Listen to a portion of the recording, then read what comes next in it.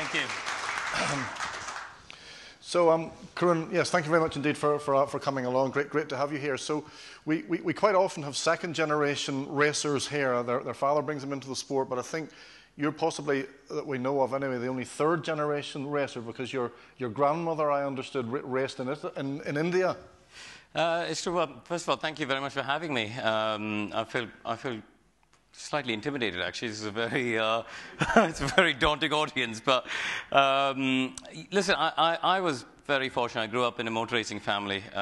You know, as you said, my dad used to race and rally. My grandfather used to race and rally. But so did my grandmother, which, when you think about the social context of an Indian woman in the 70s and all the sort of societal norms at the time, it's pretty amazing, actually. You know, I grew up surrounded by three very powerful women, my two grandmothers and my mum, and yeah. But I grew up in this environment around cars, and so, you know, we ran a race team and a rally team, so I grew up in the workshop and crawling around, you know, learning how to fix gearboxes and exhausts and things. But I was never pushed into it. Right. You know, it wasn't a thing that I had to do. My parents, certainly my dad, never pushed me into it. For example, my brother had no interest in motor racing. He went on to play cricket, and you know, he's made a career in sport, but completely showed no interest in motor racing until I started going to places like Monaco and Abu Dhabi, when he suddenly sounded quite interested in rocking up. He wasn't one to show up at Snetterton, that's for sure. Well, we have a great photograph up there of you, Karun, racing alongside none other than Michael Schumacher in Formula One. Racing alongside is a loose stretch of the word. I think he's probably lapping me there. Yeah. But I'll take it. But to get to those sort of dizzy heights, obviously you have to start somewhere. So here you are. What is this car then back in India? Yeah, so I'm probably one of the last few drivers who would have got to race in Formula One, having never done a go-kart race. You know, the fun sort of charity events don't count, you know, in terms of actual karting. Because I grew up at a time where we didn't have karting in India. We had no tracks, we had no championships, we had no races. So this little single-seater was the one we started with. It was a little 800cc Suzuki engine, mm-hmm. With a road car gearbox, and we ran the car ourselves. And honestly, because I grew up in that sort of workshop environment, I love the engineering side of sport, and so I would, you know, get out of the car, learn how to set up the flat patch, put the car on the patch, mm-hmm. and understand what caster did and what camber did and toe, and, you know, just very basic stuff. Mm-hmm. But it gave me a sense of appreciation, understanding of what a race car could do. Yeah, and all that basic setup stuff really essentially is the same all the way through. I think no, it's not. But I think you have to have an understanding of the core principles of race car. You know, once you go into the world of aerodynamics, you know, that there's a whole different ball game. But yeah, I did a bit of saloon car racing out in India as well. You know, it was, you know, my dad's view was anything I could do. I was 16 years old at the time, still in high school, doing my A-levels, and you know, any racing and driving I could do was going to be a good experience. Mm-hmm. So you climbed the ladder in Indian racing, and were obviously successful. And we know where you got to. But was it an early ambition? I mean, did you set your sights from an early age on really getting into professional racing? Yeah, my only memory is of wanting to be a racing driver. You know, I don't recall ever wanting to do or be anything else. I was very fortunate. I was able to carry on that journey, but I also had a family who were willing to back me to go through that journey. You know, again, in a country like India, saying you're going to have a career in sport is a massive shock to the system. B, saying you're going to have a career in sport in anything but cricket is an even bigger shock to the system. 326 for 5 today, by the way, India, if anyone's been watching. We're doing quite well in the test. So, you know, my extended family thought my parents were completely barking mad when they took their second mortgage out and started selling off, you know, bits of land and things like that to fund a few more sets of tires for me to go racing. You know, we weren't a multi-millionaire family. We were comfortable in an Indian context, but and there's lots of things that are different when you come, to compete from outside of Europe. Mark Webber and I often tell the story because he came from Australia, and I think there's a hunger and a motivation to come through that ladder, and a stubbornness that you can't go back having failed. You've sacrificed and left a life behind. But there's things that happen that people who grow up in a European country and in that home environment don't understand and appreciate.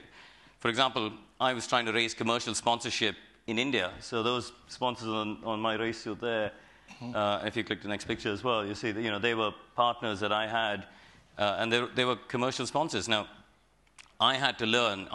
This is 2004, but I came to this country when I was 18 years old, on the 1st of February 2002. Now, I was 18 years old. Most of my friends, we did our A-levels. They were all off at university, getting hammered in their dorm rooms. And I'm having to go negotiate these multi-six-figure sponsorship deals and explain to a head of marketing how I'm going to deliver an ROI on racing in a race up at Croft in the north of England. And you're trying to explain to someone how, and you had to, right? I would come back from the race, drive the 3 hours. I lived in Brackley in Northamptonshire at the time. Go back home. I would write the press release at 10 o'clock at night to get to the Indian papers for the morning. And but you had to do those things in my situation because that was the only way to raise money to keep going. Well, it obviously worked because you kept climbing up the motor racing ladder here in Europe. That was in GP2. That was Hockenheim, I think. Yeah, Hockenheim in GP2, and I won the race there. It was a fantastic time racing in GP2. Tough championship. You arrive as a rookie, you get half an hour of free practice, straight into qualifying, into 2 races. I think the most laps I ever did in free practice were 9 laps in Monza. And then you got to go straight to qualifying, and this is the level just outside of F1, right? So, you've got live TV, the eyes are on you of the F1 teams that you're trying to impress. I was a Red Bull Junior driver, so I had to go see Helmut Marko after every race, which was always an interesting few minutes. But yeah, no, it was fantastic. Really enjoyable time. And of course, you were competitive. Possibly you're the most competitive in the championship you've been. I think you won 2 GP2 races. Yeah, we had a bunch of podiums and won some races in the early part of 2008, and then from the midpoint onwards, season. I think we were 4th or 5th in championship. There were a bunch of us within a handful of points, and then I basically scored no points in the last 8 races. We just had a variety of problems with car failures and first lap incidents and things like that. So it somewhat derailed it. But no, on the whole, I had a good time. And as you said, you were a Red Bull Junior driver there. Yep. Was there any prospect of getting on further up the Red Bull ladder? To be honest, I think I'm one of the few drivers who left Red Bull on good terms, actually. At the end of 2008, What about team managers? Well, I had a coffee. I had a coffee with Helmut. My dad and I went to see him in Valencia, and he told me I was an old man. I was 23. He told me I was an old man, and I need to start getting on with it and all the rest of it. But I could see at that time there was a bit of a wave because of momentum behind other drivers. You could see Vettel had just got to Toro Rosso, and he won that amazing race in Monza. The main team had DC, who was about to retire, and Mark Webber was there. You had Jaime Alguersuari and Sebastian Buemi, who looked like they were sort of ahead of me in the queue. And it was hard for me to see a progression within the Red Bull system. So, I ended up outside of Red Bull. And at the time, there was a bit of support because the Indian Grand Prix was coming and things like that. So, I left with them on good terms. And actually, a rarity, when I signed to race with Hispania for 2010, I had like a brand ambassador deal back with Red Bull as a thing, So we left. We had no issues at the end. So this is you really achieving culmination of a dream, yeah. Achieving the dream, yeah. I was going to say the same thing. Here you are, part of the Formula One team. That must have been a great feeling to line up for that photograph. It was, you know, and you're trying not to be overawed with it. We had a whole load of problems, you know, running in the run-up to it. I didn't even drive the car at that point of taking the picture. We had it on a shakedown, had it on a test. The first lap I did was in qualifying. But, you know, the reality is, as a kid from India growing up, you seem, you know, racing in England, even in F3, seemed like it was on another planet. It didn't seem achievable. The fact that I could be on that grid itself, I knew that my life would never be the same, you know. And then it was wall to wall, and in terms of the Indian newspapers and the media, and a whole lot of people coming to the first race in Bahrain, which is obviously geographically close to India. So you know, that day you knew a big switch had gone, and I think that's the case for any racing driver. You know, you have your journey to F1, you have your journey in F1, however long or short that might be, and then it's what happens after that. So for me, and the one thing that I always appreciate, but that was actually the Thursday before the race, so they do this sort of driver's picture. And I rocked up in the paddock, and the first driver I met was Michael Schumacher.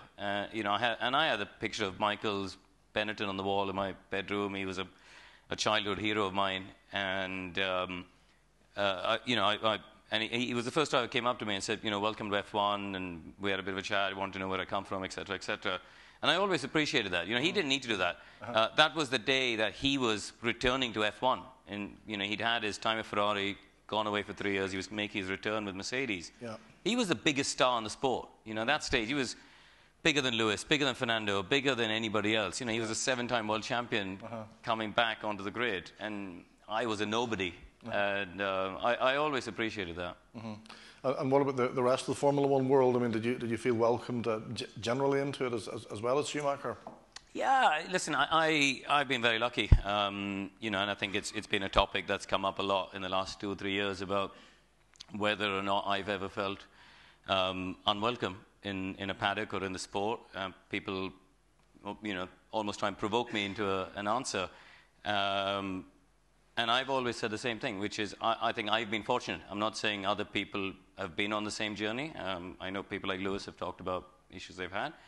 But I've never, ever felt unwelcome in a race team or in a paddock or anywhere within the sport. And, you know, my wife says it's because I've got buffalo hide and, you know, most of it goes over my head. But, no, you know, it was great.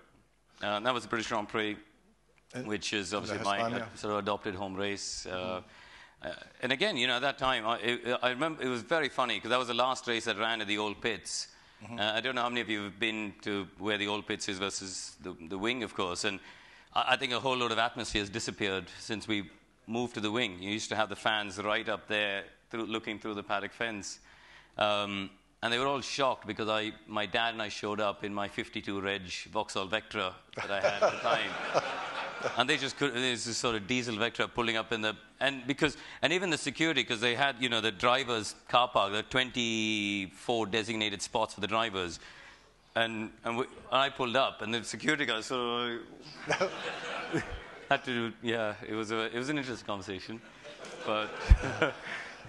But, you know, it's a car I had when I was racing before, so I just kept it. Of course, yeah. So, so that season went through. On the whole, were you happy with it? Was that the year you missed the Indian Grand Prix, or was that the following year? No, that was the year after. Listen, I had the opportunity to do the first half, well, more than the first half of the season.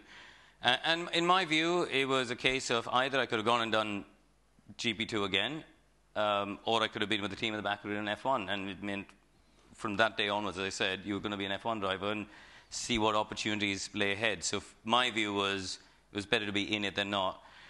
But the team came to me. You know what? That team actually, there's a lot of wasted opportunity in that team. You know, when I went to do the seat fit at Dallara in Italy, which is I think Dallara as a car manufacturer, you know, they do mass-produced racing cars. Yeah, they build the Indy cars. Indy cars, Formula 2, Formula 3, all the rest of it. You know, they're a fantastic company. And they had very good people there at the time. And I remember going to do the seat fit, and they said to me, this was in end of February, must have been. They said to me at the time, look, we've run out of time. this is the car that was supposed to just go to the hotel in Murcia in Spain to do the launch.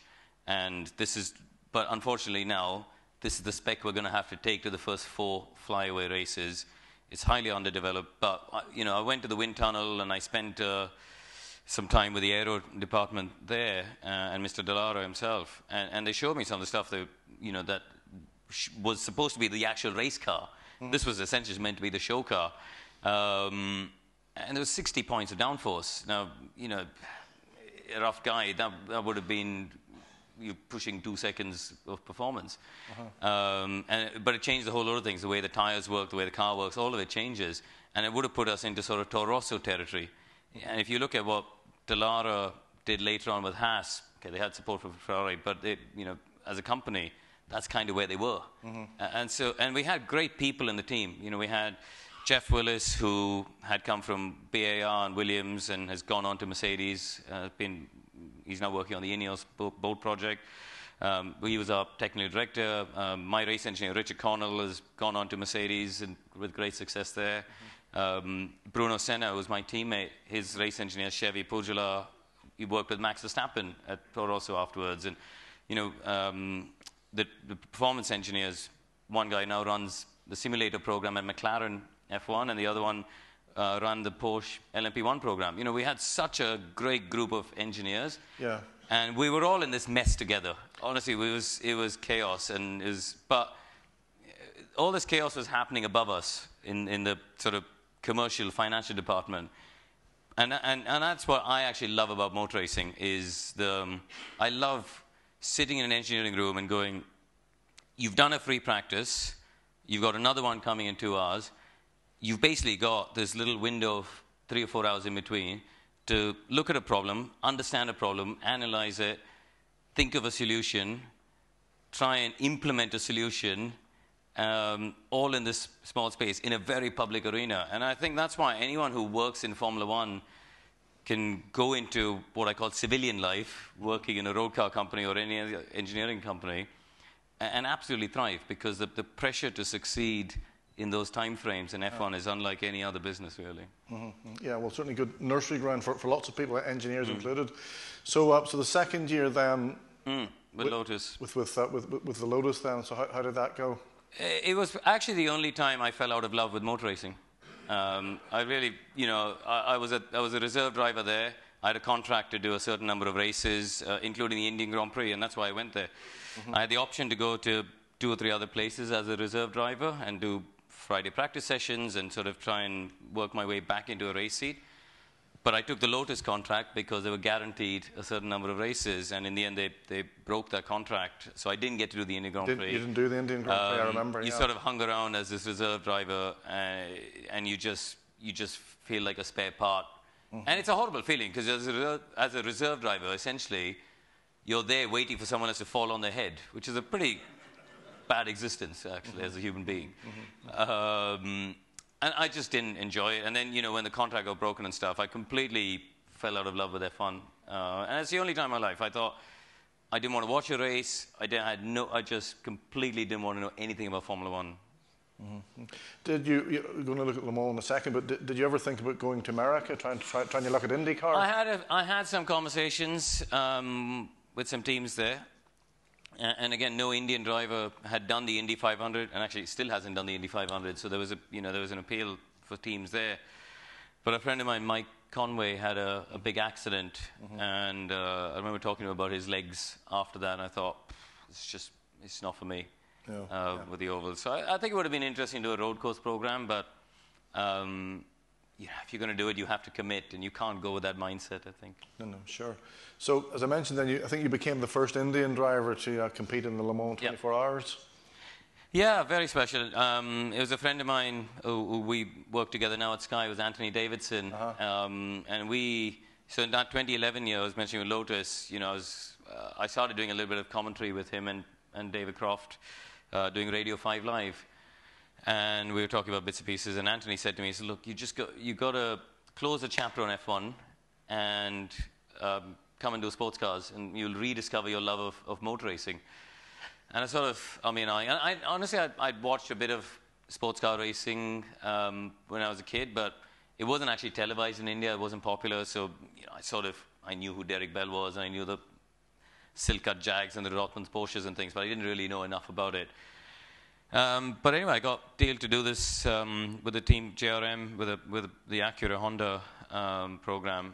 And it was fantastic. You know, I had David Brabham and Peter Dumbrek alongside me. And David, this was his 19th Le Mans, and Peter's 7th or 8th at the time. Yeah, you were the rookie. And I was the rookie. And, you know, you sort of walk up, and it's all the small stuff. You don't know when to sleep. You don't know when to eat. You don't know how to manage your energy for the week.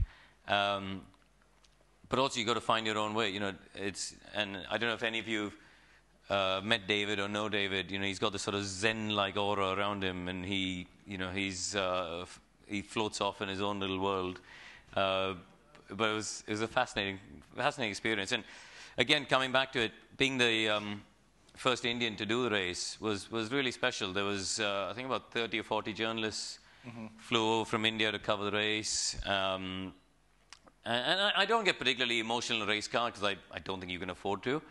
But there was a point in the, I think, in that first day, you know, I sort of headed out the pits, and there's a campsite as you go through the Dunlop curves on the right-hand side, where there was a whole load of Indian flags. And it had been this miserable week where it had rained. Weirdly, the race 24 hours was bone dry, but it had rained every single day for the preceding week. And there's a whole load of Indian flags in this campsite. And I thought, that's pretty cool. These people have come, slept in the mud, and they basically come to see me. And that was a pretty amazing moment, actually. Fantastic support, yeah. So I think, this is the following year then? You went I back raced to with Le Mans. I raced with a team of mad Irishmen called Murphy Prototypes. And, you know, we had 2 reasonable years. I think we finished 5th and 6th. And then we had 1 year where I got caught in a 7-car pile-up aquaplane down the Mulsanne Strait, which was annoying. More than annoying. A little bit scary too, I would have thought. Yeah, but that's Le Mans, you know.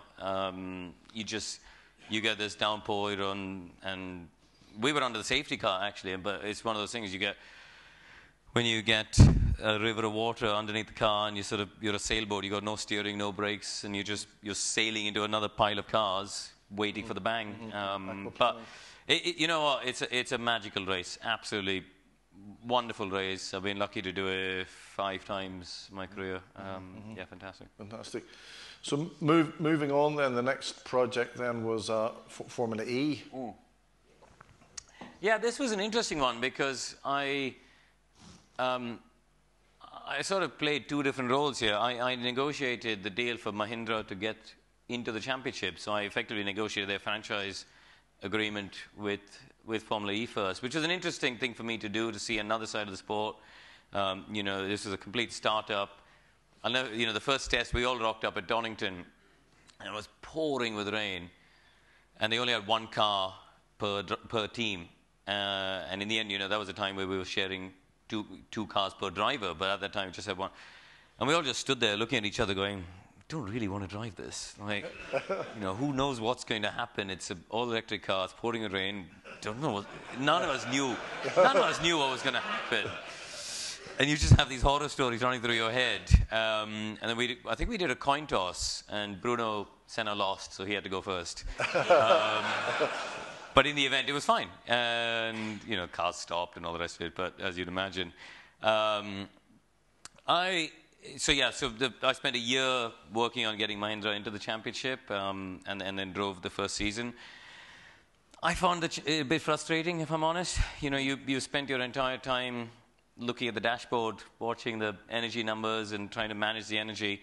I think in hindsight, I perhaps didn't also appreciate the scale of the challenge of it. You know, I think you know, at that stage, you've come out of, you know, I was only 3 years out of 2-3 years out of F1, out of LMP1, and I was still racing in sports cars at the time, so I was still doing Le Mans, European Le Mans at the time. And you sort of go from that to something that is a lot slower, you know, in terms of speed and G-forces and cornering speeds with the groove tires and things. And you sort of think, oh, it's a step back. Yeah. But actually, that was in hindsight, I reflect on that was actually the wrong attitude. And you know, I go and do the television stuff with Formula E now, and I think I always say to people, it's completely wrong to compare. And people within Formula E are guilty of it as well. They constantly compare it to Formula One, and that's completely the wrong thing to do.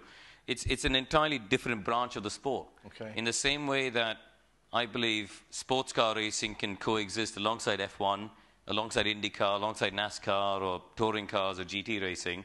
It's just another branch of the sport. It's a different type of racing, different way of going racing, different technology.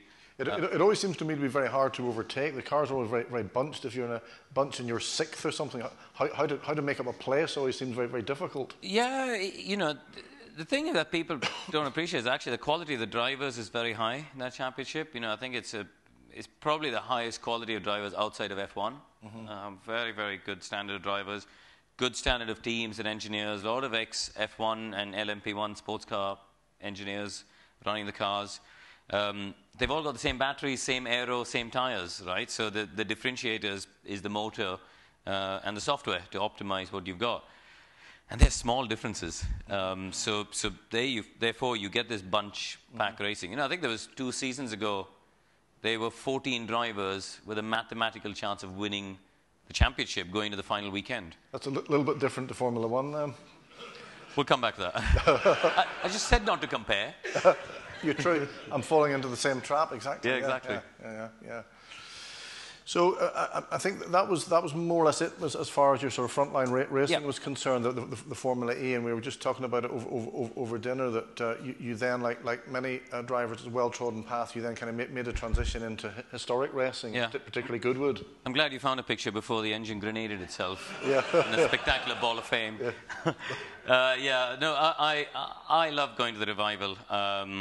It's a weekend my wife looks forward to more than I do. I think the fact that it's a proper walk back into time.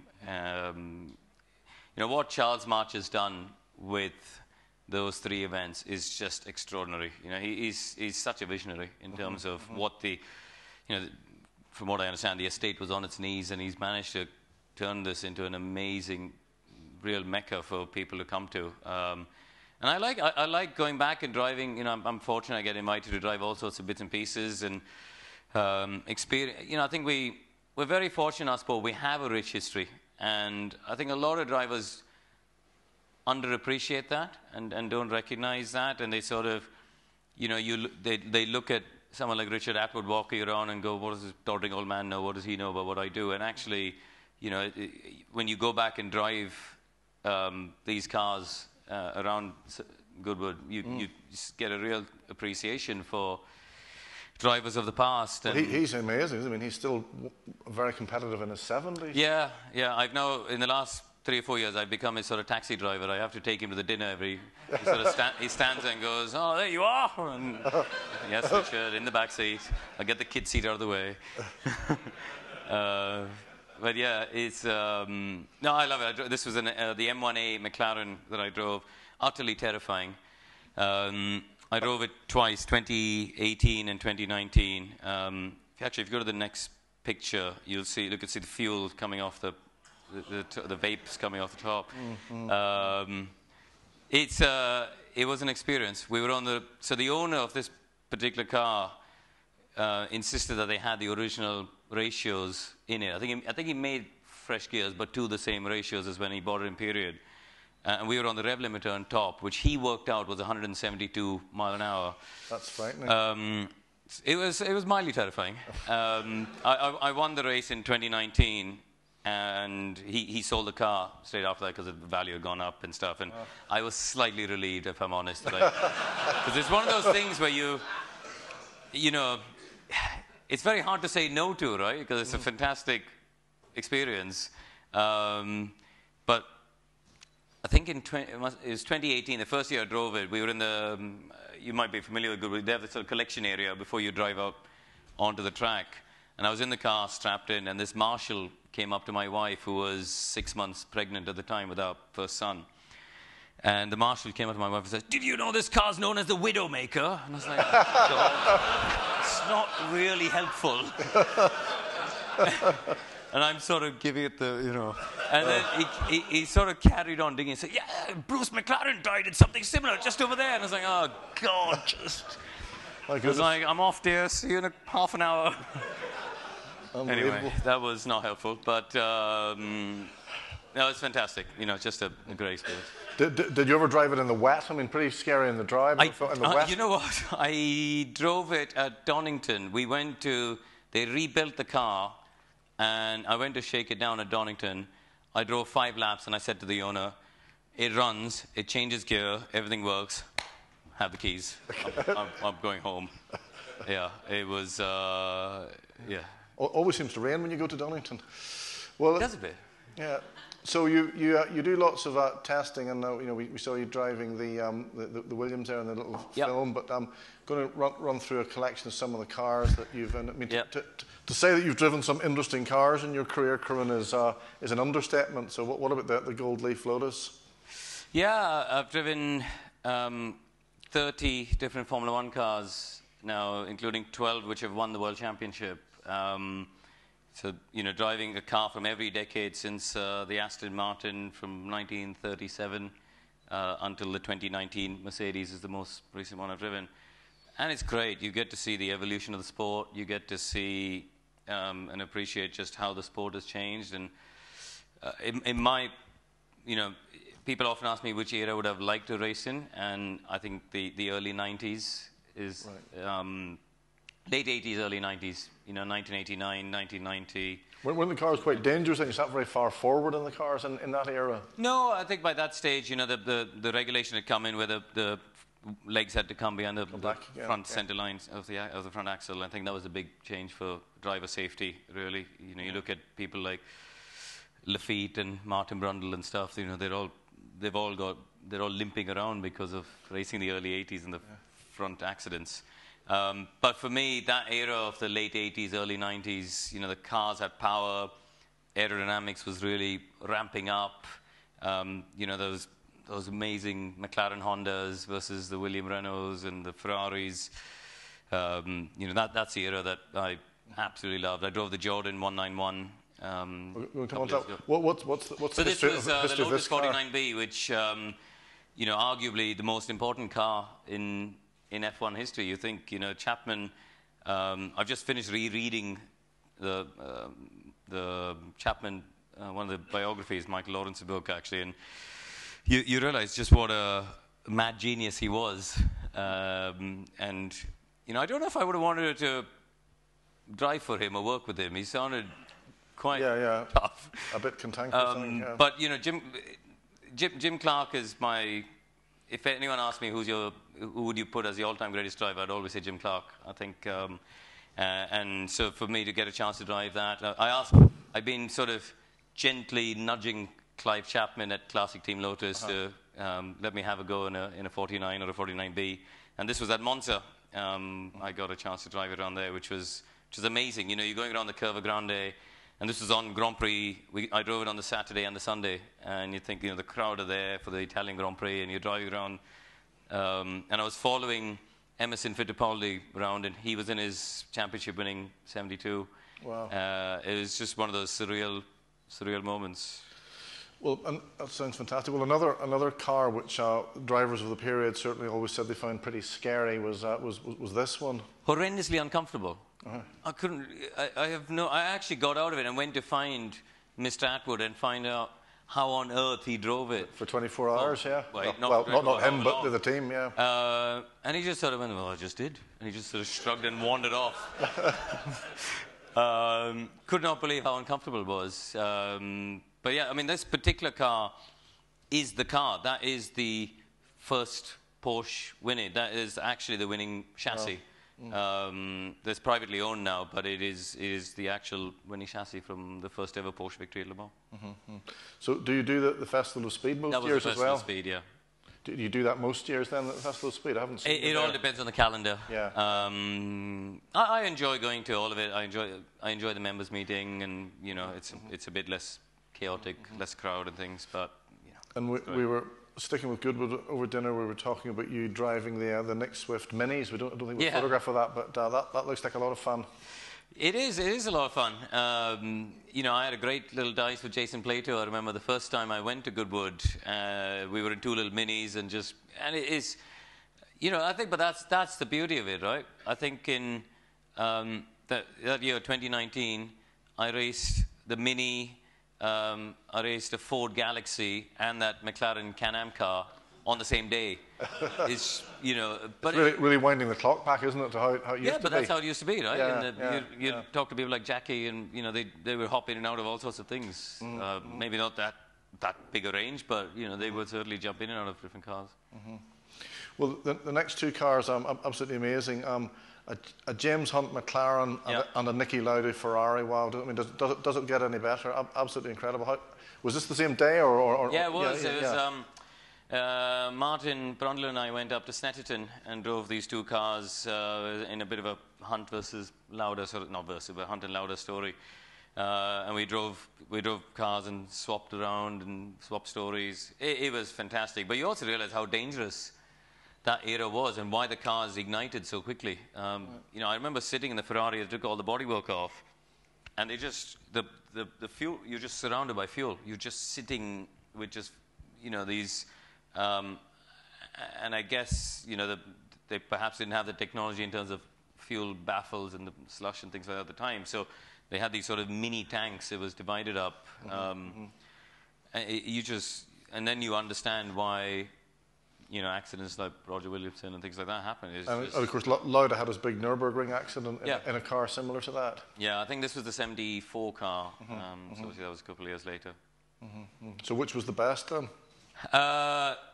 The Ferrari, the sound of the Ferrari was amazing. The McLaren was a slightly newer car. It looks like an M26, I think. Amazing, but actually it summed up kind of that era, which is Ferraris had amazing engines, but didn't handle as well as the other cars. And actually, if you read Lauda's book, that's what he often talked about in the 70s. You know, that was the sort of. Just the characteristics of the Ferraris versus their competitors. Sure. And another Lotus outing then at the Lotus 79. Lotus 79, another revolutionary car from Chapman. Yeah. You know, it's got to be in most people's top 5 most beautiful cars, I think, in F1 history, really, the 79 of the ground effects. So, yeah, another big box to tick off the bucket list. So many years ago, I worked for Eddie Jordan. So oh God, how unfortunate! Well, there's a story about that actually, because Lorraine and I bumped into Eddie Jordan at Silverstone, and this was years later, and he didn't remember me. And Lorraine went up to Eddie and said, "You know, realise Harry used to work for you," and he said, "That's nothing to be proud of." Yeah.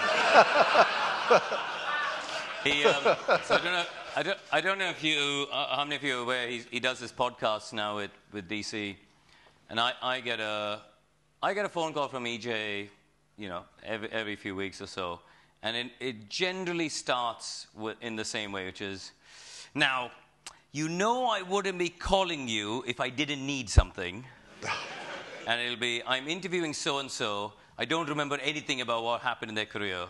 And sort of give me 5 bullet points. And then you start talking to him, and he's telling stories of, you know, his interaction with this particular driver who had driven for his team. And you're going, Eddie, that didn't happen. None of this happened.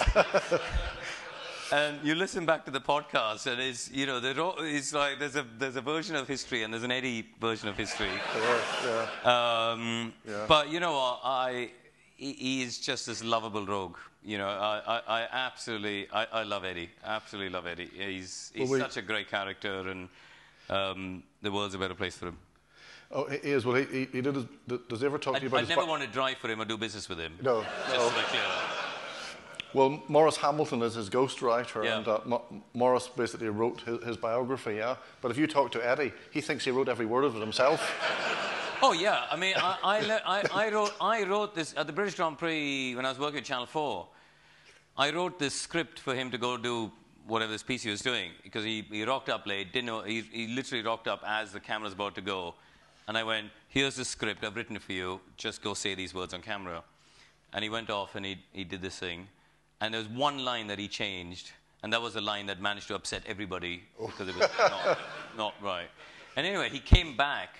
So they broadcast the piece a day or two later, and he comes back and says, he walked into the office and goes, "Do you know that piece I did? Everyone said it was the best thing this weekend." I was like, "I wrote it. Why are you telling me?"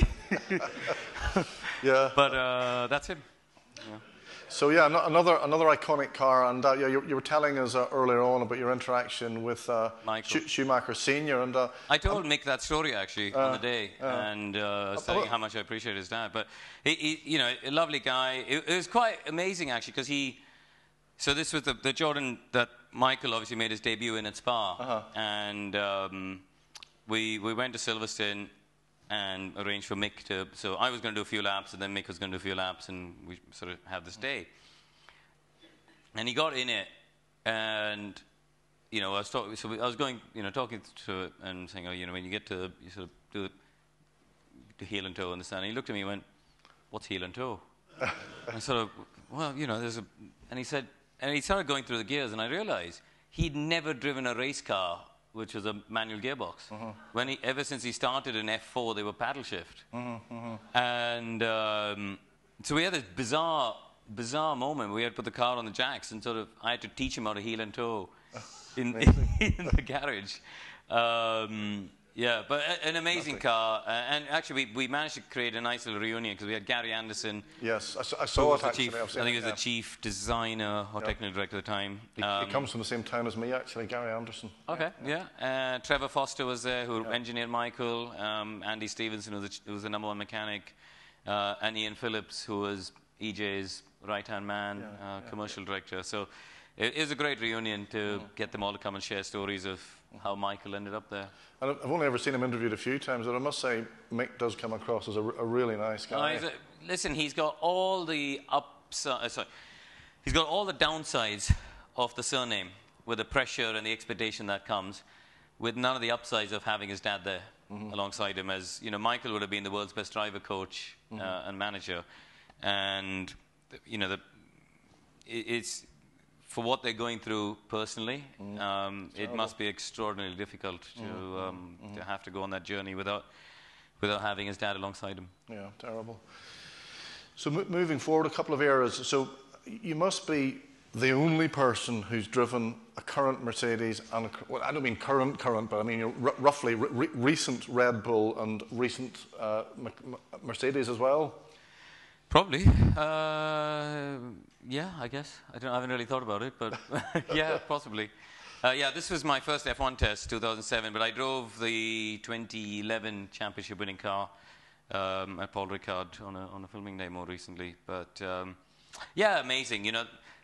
But I think if you skip the next picture, the 2019 car, it is by far the best race car I've driven by a country mile. But I think it's almost too perfect. You know, you watch the onboards today, and it's taken some of the emotion out of it, I think. In my personal view, F1, the peak of Formula One was actually 2004, because you had cars that were the big V10 engines, you had a tire war, they were only 605 kilos, as opposed to, you know, this year we're going to be up to nearly 800, and they start the race at 900 kilos, which is basically an LMP1 car from 10 years ago. They're too heavy, they're too big, they feel lethargic, they just don't feel, it doesn't feel like an awe-inspiring experience, and I think that's what Formula One should be. I think I drove Juan Pablo Montoya's 2004 Williams BMW, which won the Brazilian Grand Prix, the last race of 2004. I drove it at Silverstone, and every time I turned the steering wheel, I thought this thing was going to kill me. You know, it's just like, what on earth is happening? It's just attacking your senses. You're getting thrown around, and it's just, it was terrifying. But actually, that's what it should be. It should be like that. You know, and then you get the differences. Then a Lewis Hamilton or a Max Verstappen or a Fernando Alonso is not going to be 2 or 3 tenths over someone who's less good. Then you'll get to see 6, 7 tenths. And I think in some ways we've got this sort of benign Formula One now. The cars are just, I think the biggest thing is the weight. And I've been criticized. I've been taken to the headmaster's office for criticizing it publicly. But I personally think hybrids are wrong in F1. It's my personal opinion. I think when we've gone to these big cars with the hybrid systems, and I think this is where there's a bit of the sport is slightly dysfunctional. The FIA should be able to say you've got Formula E, which is doing electric, you've got Le Mans and the World Endurance Championship doing hybrids, and there's a whole variety of different hybrid configurations, and let Formula One go back to being normally aspirated. Yep. You could go V8s, V10s. I think most people in this. But crucially, it should be on sustainable fuels. And I don't know what the answer is. I don't know.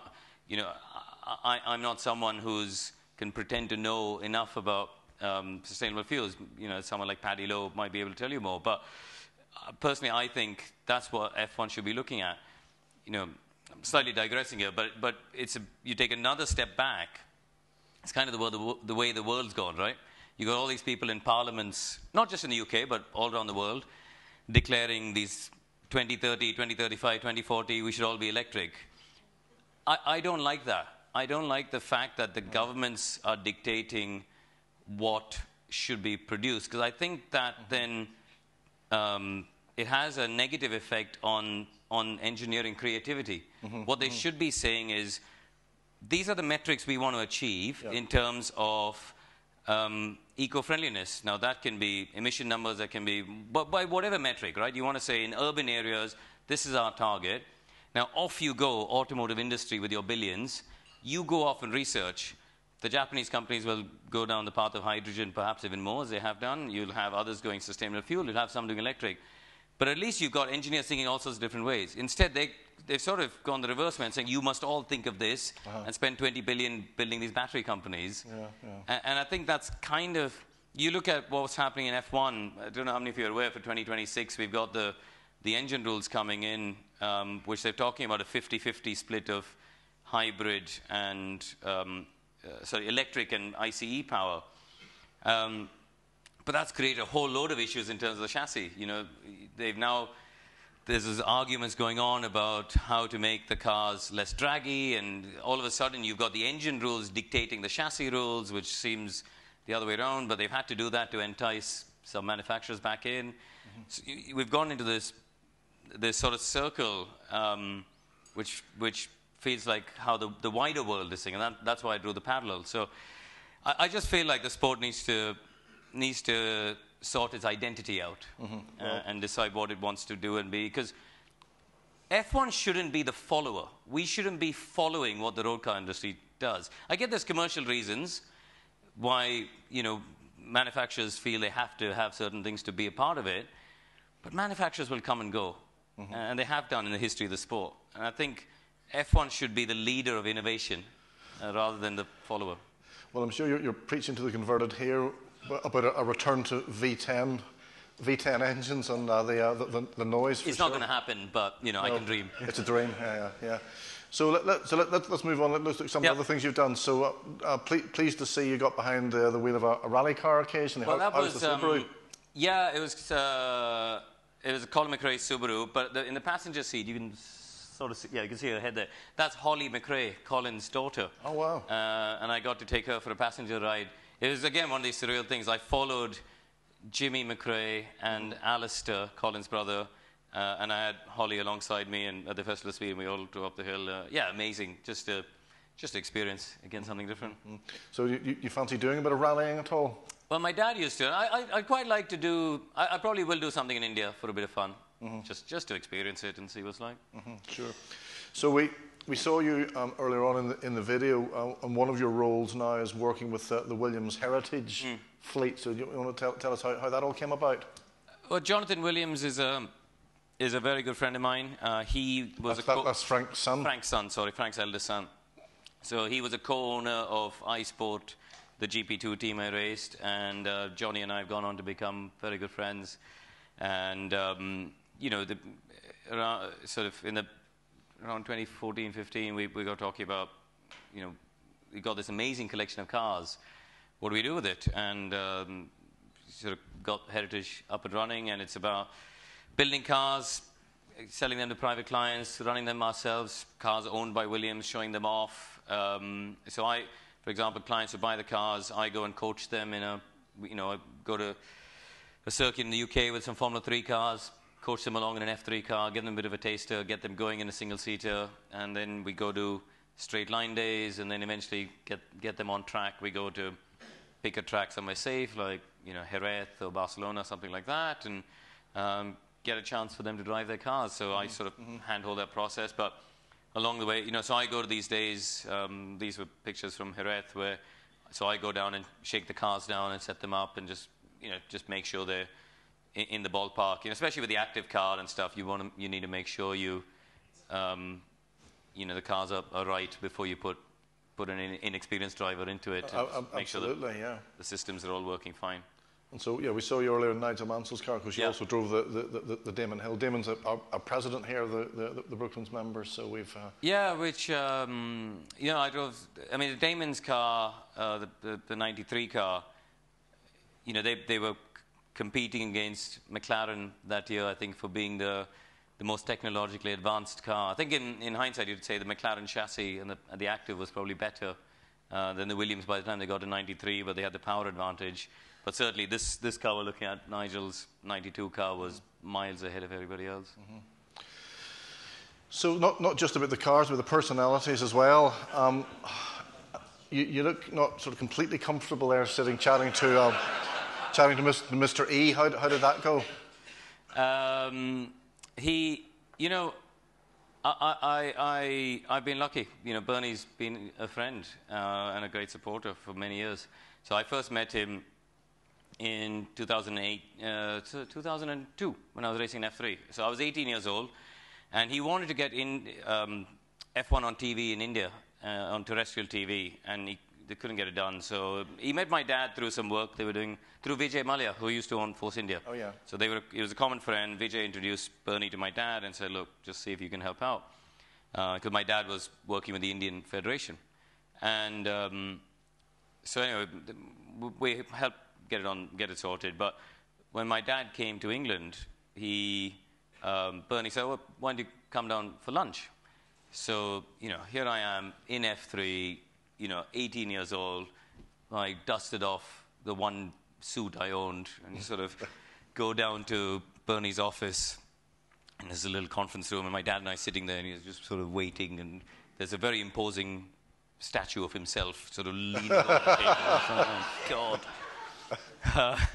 And so you sit there, and you wait sort of 5 minutes, and he storms into the room, and I sort of go like, oh, hello, nice to meet you. And he goes, you hungry? Yes. And we go up, and we come out of the thing, and there's cars and nice cars parked outside. I think, we'll just get in the car, go. And he's on his heels, and he's off down the pavement, and he's sort of following him along. And my dad and I look at each other, wondering what on earth we're doing, and chasing him down the pavement. And he's chatting with the builders and the scaffolders, and on the scaffolding, and sort of. And we get to this dead end, and there's literally a hole in the wall. And he hops through this hole in the wall. What on earth is going on? And we walked into this pub and sat down, and the pub went deadly silent. It's amazing. Genuinely, if you had to draw an equation of smallest man versus biggest presence, he wins hands down. The pub went silent, and we walked in, and I was a vegetarian at the time, and I sat down, the waitress came over, what would you like? And I just sort of froze, and he went, what do you want? She suggested a rocket salad or something. I hated rocket. And honestly, I couldn't eat rocket for a decade after that. And I just ordered it. It was disgusting. But actually, over the course of that lunch, you realize deep down he loves motor racing. And I think that's what people forget. Yes, he loves making money. Yes, he loves the deals and all the rest of it. But he loved motor racing. And we just sat there, and he wanted to know about my dreams and my aspirations, and et cetera, et cetera. And we kept in touch over the years. And he was a visionary, I think he was able to look ahead of his time and see, obviously with what he did with TV and things like that, he was an absolute visionary in terms of sport. But then he asked us to help him, because they were getting loads of inquiries from different people around India saying, we want to build a track and host the Indian Grand Prix. And most of them are time wasters. So he kind of used us as the first round of filtering. And then he would come out and we'd set up meetings with people who thought was serious. And that was a fascinating experience, you know, traveling around the country, going in these meetings, watching how he dealt and operated with people and dealt with negotiations was a really, you know, for me as a person in their early 20s at the time, this was 2006, so I would have been 22 years old, to be, you know, spending a week in his company, going to all these meetings, was an amazing education. Absolutely, yeah.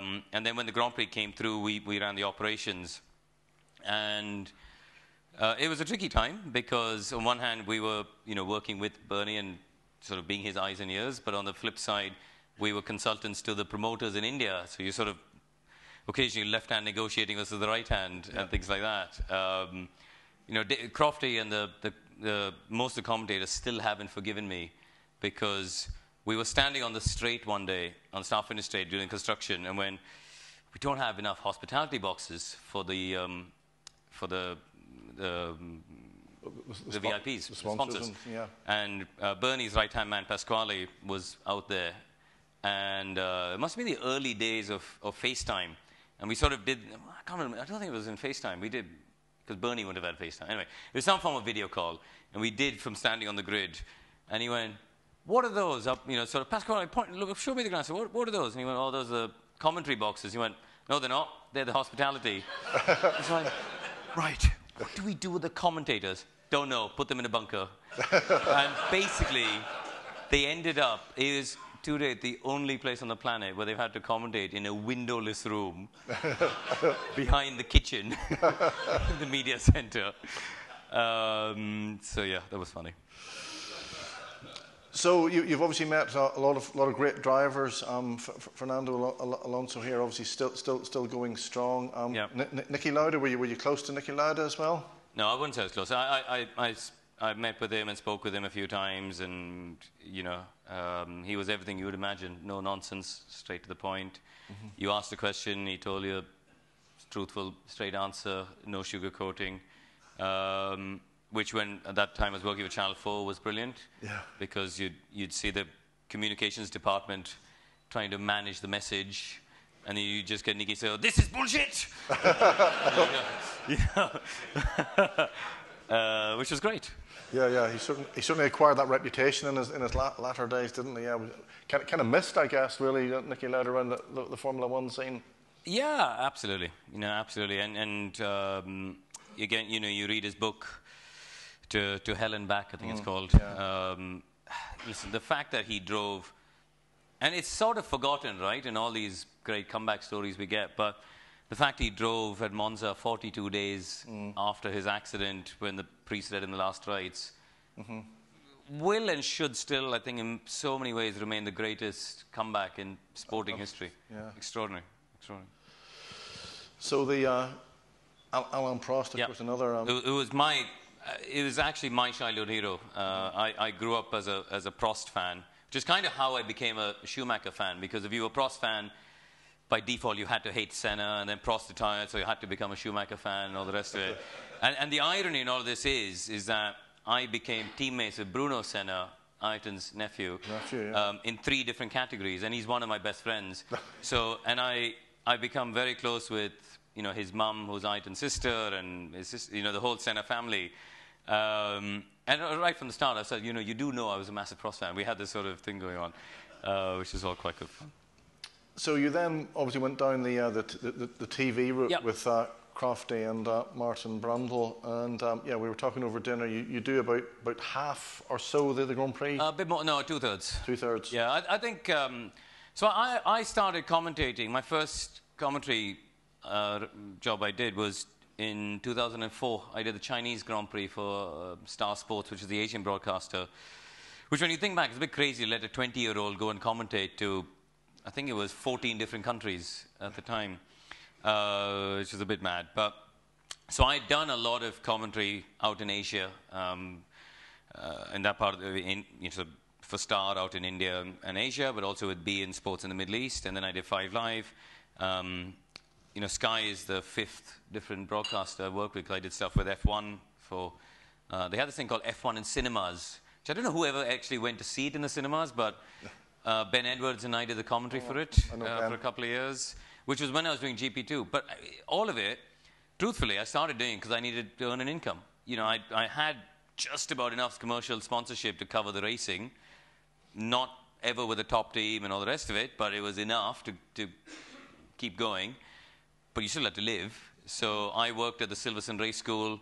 I drove the recovery vehicle on bike track days. So when the bikes would fall off, I'd drive the van up and the guy would be lying there with a broken leg going, "Oh, my bike!" It's like, "Where's the ambulance? Here you go. Put you in there. Right, what garage are you in? Number 5. Chuck the bike in, drop it off, go park at the end of the pit lane again."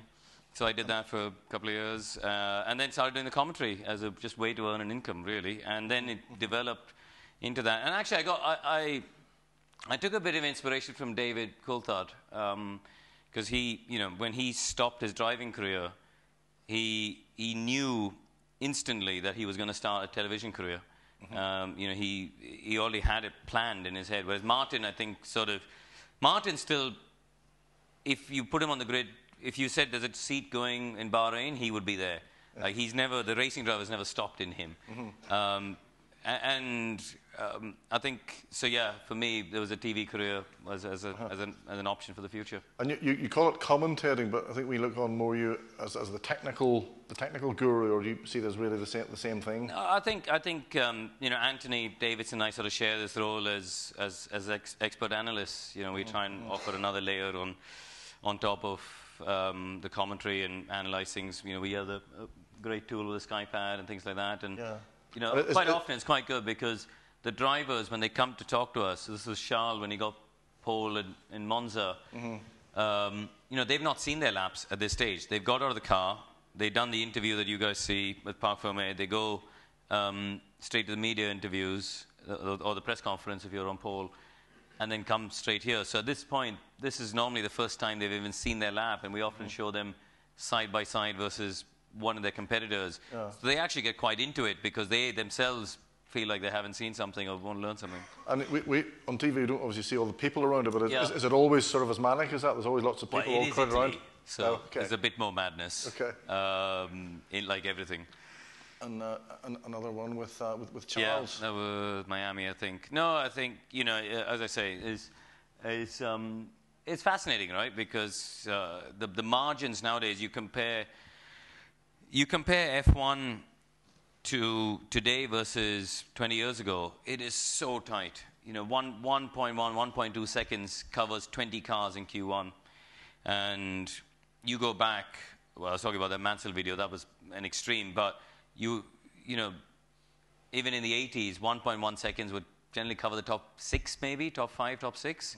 So it is so close at the moment. And the drivers are just having to look for these marginal gains. The tires are notoriously temperamental, more than anything we've ever had. And so, they're driving around with the tire temperatures on their dashboard, and they have to get the tire preparation absolutely right. 2-3 degrees off on tire prep, and the lap's gone.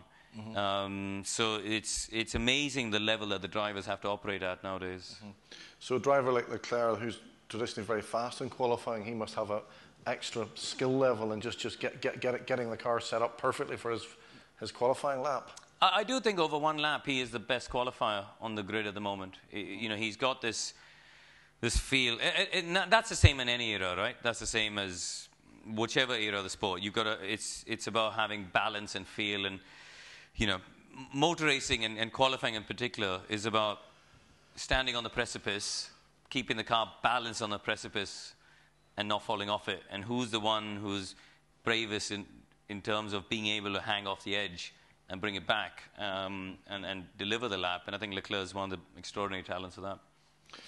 So we think back to the old days of James Hunt and Murray Walker. It's a bit different now with the size of the Sky team. Mind you, everybody doesn't go to every race, obviously, as you say. You share it out, but it's a heck of a team. Yeah, and listen, we're lucky, right? We're genuinely friends. We go for dinners together. I mean, Anthony and I were out with our kids at the go-kart track earlier today. I've just come from Wilton Mill. You know, we were out there with our kids and our wives, and you know, I had dinner with Simon 2 days ago. And, we're genuinely friends away from the track, and hopefully that translates. It does. So changing the subject completely, you're a director of Motorsport UK. For my sins. Can you tell us a little bit about your role there and what you do? I think it's a bit like voting in an election. In the sense, you can either sit there and grumble about all the things wrong in the country and then not do anything about it, or you can try and get in the system and try and do something. So I joined the FIA's Drivers' Commission back in 2013, which is essentially, you know, we represent the rights and views of drivers. What I've come to learn over the last 11 years of being there is that, in the end, the FIA is like government. And you can come up with all these ideas and all these solutions on track limits and driving standards and driving etiquette and overtaking rules and all this stuff, which really you would have thought a drivers' commission would be well placed to come up with ideas on, but they get ignored. So then I got asked by Hugh Chambers, the CEO of Motorsport UK, and David Richards, the chairman, whether I'd join the board. And before I joined the board, I did a project with them around Formula 4 in the UK. Formula 4 in the UK, it was dying. It was down to 8 or 9 cars. And Hugh basically said, look, tell us what you think. Go off and just have a look and think how we can...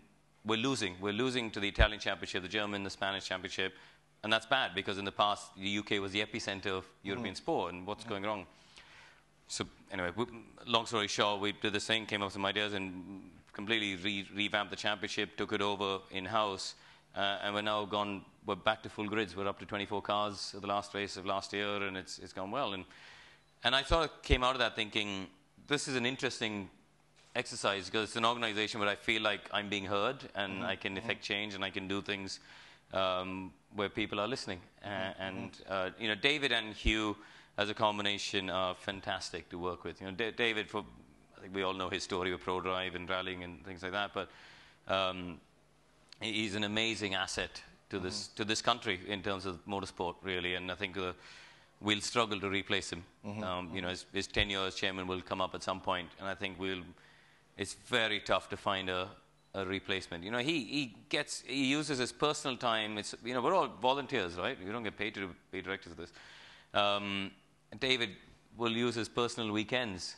He's an incredibly busy man, but he will go to club events and hill climbs and you know, streetcar events, and just to have a look at how things are going. And yeah, and I think, you know, they're trying to run it less like a governmental body and more like a professional organization, which pushes change, and like a race team or a rally team.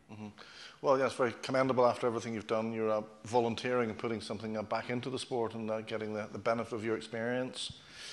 Well, Karun, it's been absolutely fantastic talking to you. Ladies and gentlemen, Karun Chandhok.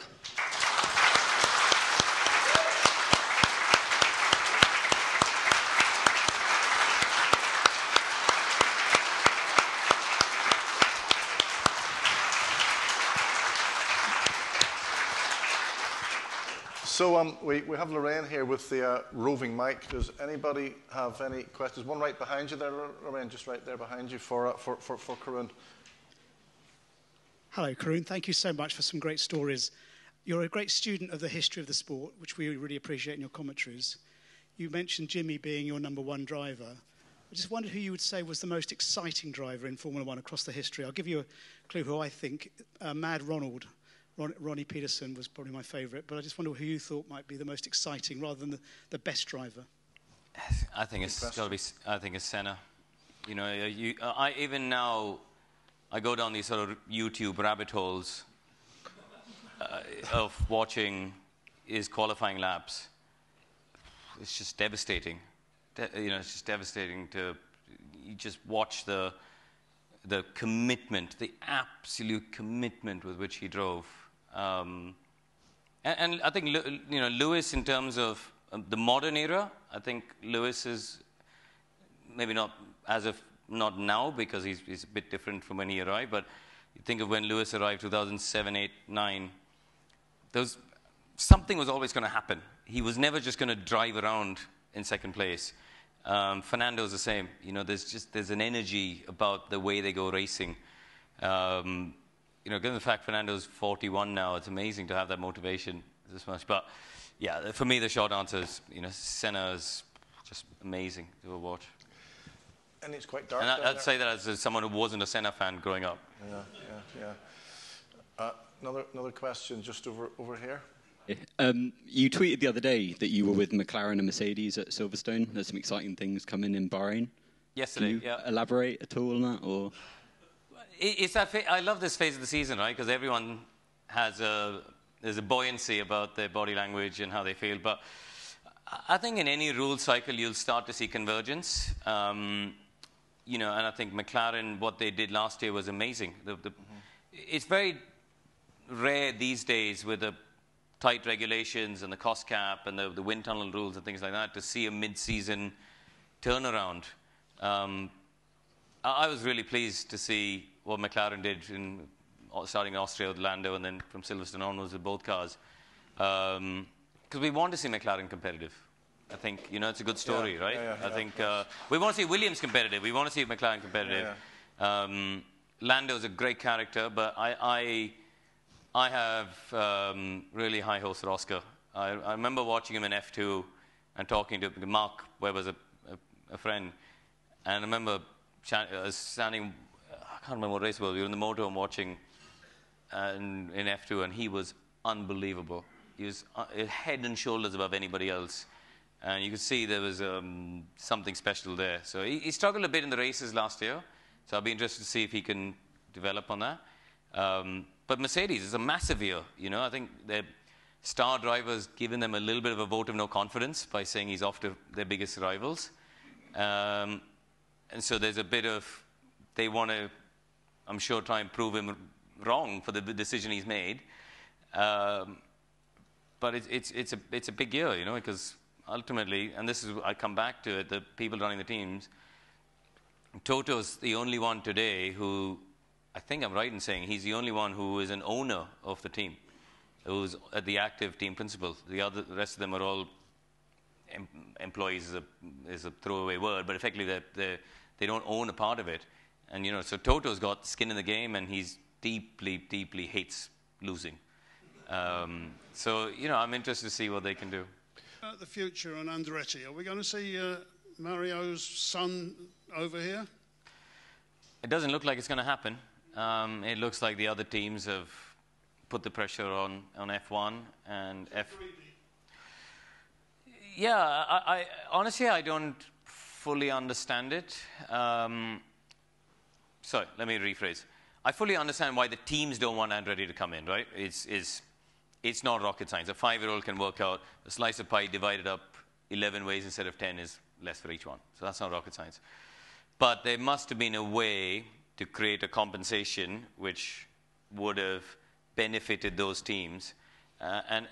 Growing the sport in America, for example, and for the benefit of everybody. All that stuff is just hard to prove. I think fundamentally having more cars on the grid is good for the sport. Mm-hmm. It's good for young. It's bad that a young kid like Oscar, who was, his junior Formula CV was impeccable, had to sit out a year and couldn't go from F2 to F1 because there wasn't a seat. The last two F2 champions aren't graduating to F1. You know, there's a problem there. So I think as a driver, first of all, I'd like to see more cars on the grid. Secondly, I think, yeah, they would have come in and they've probably not been competitive. But people like Minardi for many years, there's an underdog story. Mm-hmm, mm-hmm. You know, I think that you give them time, and over time, with the way the rules are nowadays, with listed parts and things, maybe they could have done something. But yeah, fundamentally, I don't understand why F1 weren't pushing for it. There's something in a bigger picture, which I think will only come out when we get the news of the next Concord agreement. But basically, they're done, because what's happening, you kick the can down the road. When you go to the next Concord agreement coming in for 26, it'll be locked at 10 franchises. This was the window, because the teams were all peddling the story that it's 10 franchises and we all own a franchise. That's false. There isn't a franchise system in Formula One today. There might be in the future, but by the law, there are 12 slots on the FIA Formula One World Championship entry list, and only 10 have been taken. So you could flip the argument around and say the 10 teams have benefited from having 10 slices of the pie instead of it being divided 12 ways, which is what the law actually allowed. And that's the argument between the FIA and F1 at the moment. But the way it's played out, it's too late for Andretti to come in, would have been too late for 25, and they'll be blocked. Obviously, you've driven a fabulous selection of cars. I wondered what was your favourite, and is there anything you'd like to drive? If Lorraine grabs my phone, which is on there, you'll see the screensaver. If you just click the side button, you'll see it. Hopefully, there you go. That's the car that you've all seen in the video, which is the FW14B. So it's not a picture of my kids, which you could judge me for that separately. Yeah, I mean, I'd say the most awe-inspiring experience was the 2004 Montoya Williams. Just an amazing car as a pure driving experience. As a emotional experience, driving that Red 5 was. I think there are two cars which I would absolutely love to drive. The 1990 Ferrari 641, the Prost Mansell car, and the MP44 McLaren of 1988. Just as a question, Karun, we've seen some pretty good drivers. Danny Rick couldn't get on with the McLaren, and Checo is struggled last year with the Red Bull. Fernando seems to be able to drive anything, anywhere, at any time. Why is that a driver struggles with a particular car? I think Daniel's struggles at McLaren are one of the biggest mysteries of modern F1. I don't think anyone has an answer. They went round and round for 2 years trying to get an answer, and he just couldn't get one. He often talked about, I can't drive on corner entry of medium to slow speed corners the way I like, but he could never find a solution for it. It's a bit like Sebastian Vettel's last 2 years of Ferrari, where he just all of a sudden seemed to be spinning a lot, and nobody could understand just where it had gone. Leclerc came in basically as a rookie and destroyed him. So it's just one of those mysteries. With talent doesn't disappear, but for whatever reason, it just went away. It's a big year for Daniel, because if he had a good race at Mexico towards the end of last year, very strong qualifying, very strong race. But actually, across the run of races he didn't actually beat Yuki Tsunoda or out-qualify. He was out-qualified by Tsunoda 4-3. So, if you're staking a claim to be in the big team alongside Max, you'd want to see someone who's going to be hammering Tsunoda every week. So I think I think you have to give Daniel the benefit of the doubt that he had the broken hand that put him out and disrupted the season, obviously. So we'll see. But I think, to me, the great drivers, and Fernando's a great example of that, because so much of the cues that the drivers get comes from the tyre. And I think if I rewind the clock, you look online, you'll see some videos of Fernando driving the Renault with the Michelin tyres, 2005-06. He had this bizarre driving style where he just sort of turned the steering wheel in a very unorthodox way. But he made it work. He won 2 world championships. And then he went to McLaren in 2007, completely different, single spec Bridgestone tyre, and was a title contender, lost the title by 1 point at the end. And, that to me just shows the driver's adaptability. And I think, Fernando, he's gone to sports cars. At Le Mans, the Toyota drivers, I remember talking, when he did the testing, they thought, he's there, but he's not, they were trying to see what this special magic was. And then when he got in it at night, in the night stint, that's when the sort of real Fernando came out, and he was just a cut above. I thought he was fantastic at Indianapolis as well. I mean, he was really competitive there. As a rookie, he was running the top 5, wasn't he? And a chance of winning it as well, yeah. Yeah. So I think but the Daniel question, honestly, I think even when he writes his book in 40 years' time, he'll have no answer. Hi, Karun. I've got quite a geeky and quite a cheeky question. Oh, God. Have you read? Let's see. Have you read Jackie Stewart's autobiography, Winning? Winning is not enough. That's the one. That's exactly, the one. yeah. I haven't. No, I've read his other one called Faster. Okay, well, here comes the geeky question then. There's a bit in there where he's talking about his development as a driver. And he says at the start of his career, he thought there were 3 phases to a corner. I guess entry, middle, and exit. At the end of his career, he said there were 9, and then doesn't tell us what the heck they are. Number one. I can only imagine 3 by 3 divided them into more detailed phases of it. You know, there's a with every phase as you load the car up and go from there. Because obviously, you know, when Jackie finished in '73, it was starting to get into the wing era, weren't we? So cars, I imagine, were changing quite a lot. I'm afraid I don't have the answer apart from having to ask him. A gentleman here has been. I want to ask a question. No, thank you. Karun, thank you for a really fascinating talk. Just a technical question, really. Do you think is it the weight of the cars that's adding criticality to the tyre temperature? Is that where that problem is coming from, basically? I think the tyres inherently aren't as robust, shall we say, as what we had before with Bridgestone and Michelin. You could argue they were asked to produce tyres that degraded and created better racing, but we've ended up in the situation where there's a difference between what we call thermal degradation, which is basically overheating, and actual tyre wear and degradation. And the big issue we've had with Pirellis for many years is thermal, so they just overheat. And the drivers, you know, they come out of a corner and they're terrified to put the throttle down and get a bit of wheel spin because they see a spike in temperature, and then it takes 2-3 laps to bring that back down. Whereas in the past, you know, you could control that in a better way. So I think that's why we've ended up with these races where they're driving around 8, 9, 10 seconds off the pace, just managing tires. So I'll give you an example, right? Max Verstappen in Barcelona last year, droning around, 17.3, 17.1, 17.4, 17.3, droning around, and then decides one lap he's going to have a go. And I appreciate you've got the hybrid systems and the batteries now, so you can dump a whole lot of power and lap time. But he just decided to hit the tires for a lap and did a 16.1 or 16.2 or something. Just unleashed a second of lap time because he wanted to. So, you know, that's... But listen, if you go rewind the clock, they had to manage fuel in the turbo era. You know, when they came down to the 190, 195 liters, whatever, the mid-80s. So there's always a degree of management.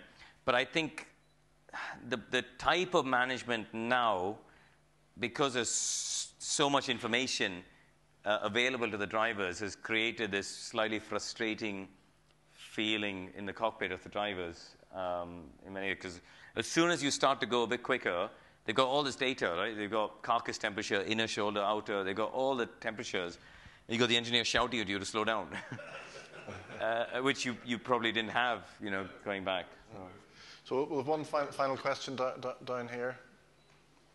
Yeah, no pressure. It's more for the community, I think. You've had an amazing, or you're privileged to drive an amazing range of cars. And for us weekend warriors, you must have a process that you go through when you first jump in that car to try and find its limits, find the speed, and carry that speed for the rest of the weekend. And I wonder if you could share some of your process of how you learn that car's limits. I think it's about just trying to relax into it, not trying to force the issue. You know, anytime you sort of think, I've got to go out of the pits and I've only got half an hour or 45 minutes, I've got to get on with it and learn as quickly as possible and get on the lap time. It's very easy to overdrive and to sort of go into this circle of trying too hard. I think I always think it's important to just understand the beast you're in. You know, understand how the car reacts with every steering input, when you brake, when you get on throttle, how does it respond? And experiment. You know, you don't need to put the whole lap together until you get to qualifying. So spend your time when you first get going just trying to understand different lines. How does it react off a curb? What happens if you try a slightly different angle on the entry to a corner? Just, you know, bide your time and sort of ease your way into it. So then you've created this mental picture in your own head of what works and what doesn't. So when you get to when it matters in qualifying in the race, you can put the pieces of the puzzle together. But I think anytime you try and go out there and just try and force a lap time, it very rarely comes through.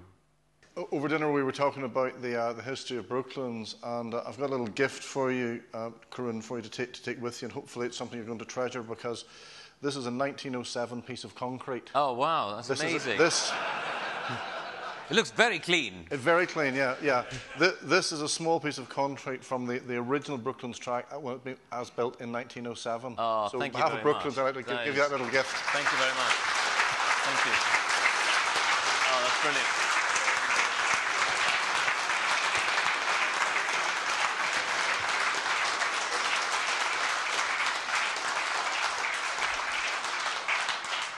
Okay, thank you very much, ladies and gentlemen. And without any... Your wife's waving at you. Yeah, I was about to say, without being reminded and having, for the first time in my life, remembered, we actually have a raffle now. So the raffle...